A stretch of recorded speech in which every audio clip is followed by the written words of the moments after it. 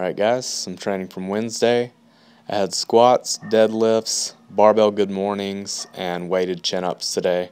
You'll see all my sets of squats, including this last warm-up set here, and my last two singles on deadlifts. I didn't film the other accessories.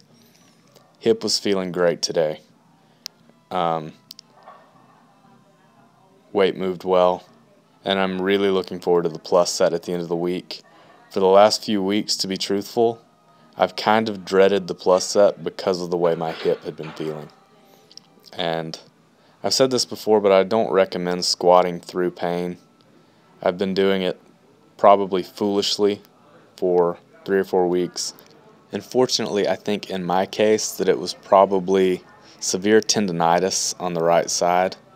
And obviously rest is probably the best treatment for tendonitis, and I did not do that.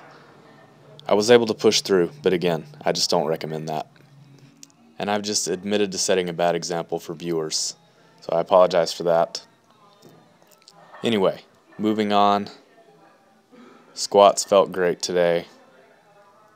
I don't realize how much squats mean to me until I can't do them, or at least not comfortably.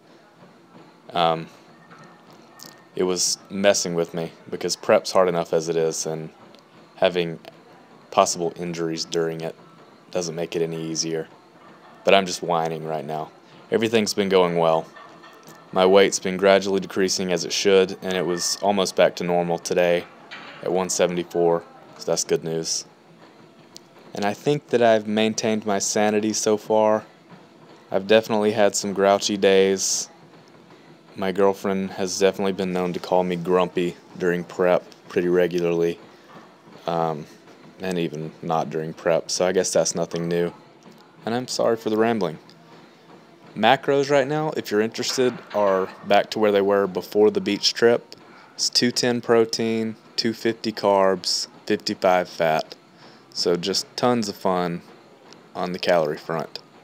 That almost rhymed. I do think I'm making it work though.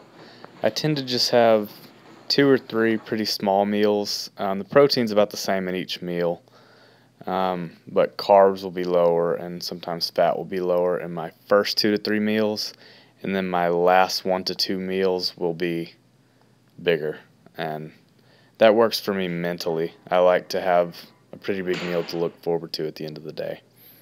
These are just my last 2 singles on deadlifts. It was still a pretty light day.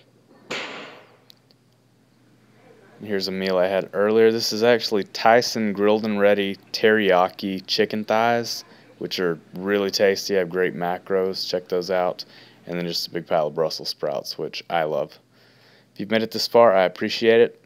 Please like, share, and subscribe if you enjoyed it, and don't if you didn't. I'll talk to you next time.